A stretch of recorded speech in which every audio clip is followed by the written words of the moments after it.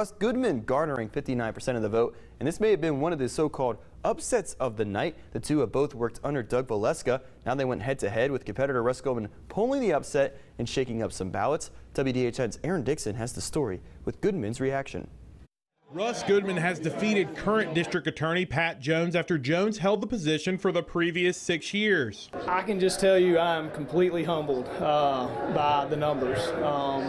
As hard as we worked, this was a team effort, and to see how hard we worked and that voters listened to what we had to say, I can't put it into words. Goodman took home 10,922 votes, which is almost 59% of the vote. Pat Jones saw 7,737 votes, which is 41% of the vote. So far, 96% of the precincts have reported their votes. Look, if the numbers keep trending this way and we're lucky enough to win, God willing, we're going to start preparing and have a plan, start planning immediately tomorrow. Goodman watched with friends and family as they waited for the final verdict. Goodman also says he could not have done any of this without his support system. I can't thank my mom enough, my wife, everybody that was involved.